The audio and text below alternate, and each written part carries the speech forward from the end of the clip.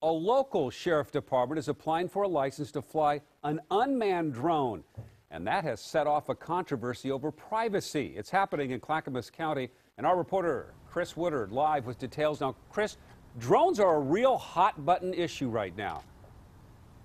Yeah, they certainly are, Jeff, and let's take a look at the reality. These days, cameras are everywhere. Here next to the sheriff's office, a clear warning, we're being watched right now. But there is something about the idea of cameras on these flying drones that makes people very uneasy.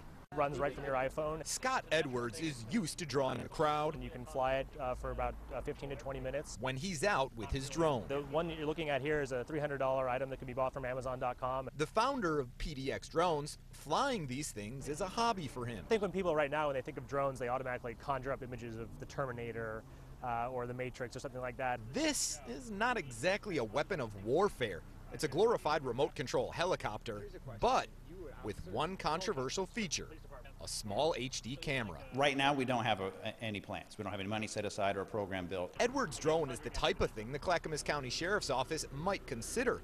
They've applied for a drone license with the FAA. There's nothing to worry about. We will at no time use unmanned aircraft drones to surveil anybody. The agency says they'd only use the drone for things like recording training exercises or during some tactical operations, like a bomb control robot, something that could go into an area not safe for a person. But we're a long ways away from that. If there came a time where we were to pursue one of those things. A lobbyist with the Oregon State Sheriff's Association says he's not aware of any sheriff's offices in the state that have drones, but says the organization is part of a work group looking at coming up with drone rules and regulations, saying they could be a valuable tool in search and rescue situations. Sorry, I just have to say, this is freaking ridiculous. In Seattle,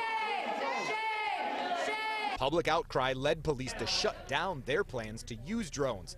And Oregon lawmakers are looking at 2 bills that would restrict the use. I certainly see where the public is coming from. Even advocates say rules and regulations are needed, but they worry people have the wrong idea about this type of drone. I think we all have legitimate privacy concerns, but it's a case of, I think, a new technology not being well understood yet.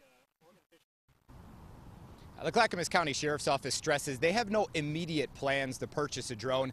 And if you were curious, I did check with Portland Police today. They say they have no drones, no plans to purchase a drone, though they did point out they do have 2 planes with pilots.